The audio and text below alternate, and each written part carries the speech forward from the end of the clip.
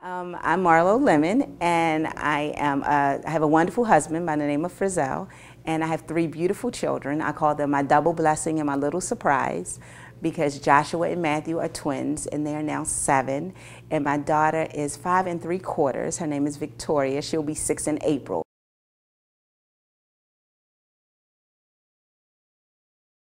Matthew is my son that's diagnosed with autism. He was officially diagnosed at Kennedy at 2 years, 3 months. The signs were there. You know, the signs were there with the lack of eye contact and his not pointing, not necessarily following me with his eyes, but it's things that I know now. The looking at the fan and purpose going on and on and on with it. Taking cars and spinning the wheels. I didn't know to teach him to, play appropriately with the toys.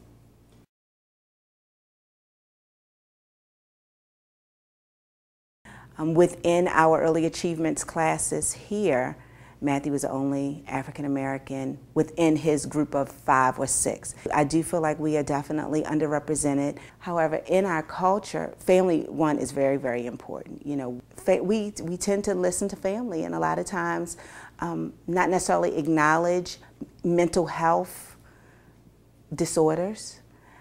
But if a physician or someone says, well, let's give it a couple of more months, let's wait and see. Even if your gut intuition says something might not be right, we tend to listen to our doctors or health professionals. We don't question as much. A lot of times you have to step out in this journey, particularly as African Americans, by yourself. No one else might not believe that something's wrong with your child. You have that instinct. And it might be that you have to stand up on your own, sometimes against family, and just get them the help that they need.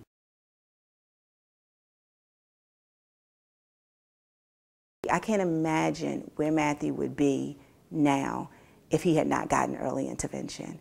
At 7, yes, he's nonverbal, but he definitely can communicate. We've given him different ways to communicate, not only with us, but now within the outside world using assistive technology.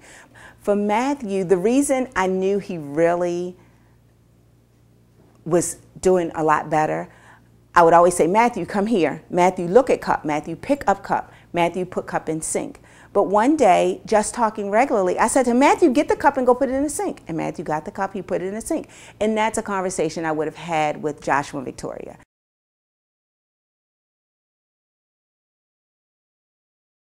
Meeting parents where they are, not necessarily putting labels on it, giving parents strategies and tools to work with their child.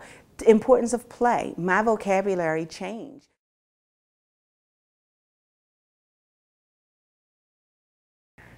Follow your instincts.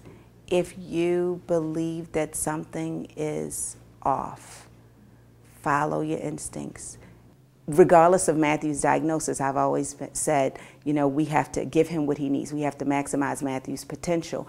But that's my personality. A lot of times people or parents get stuck in the, oh, woe is me, it can't be my child, and we need to move on from that. I have found in these 7 years that parents, I belong to a lot of parent groups, and they are the best resources.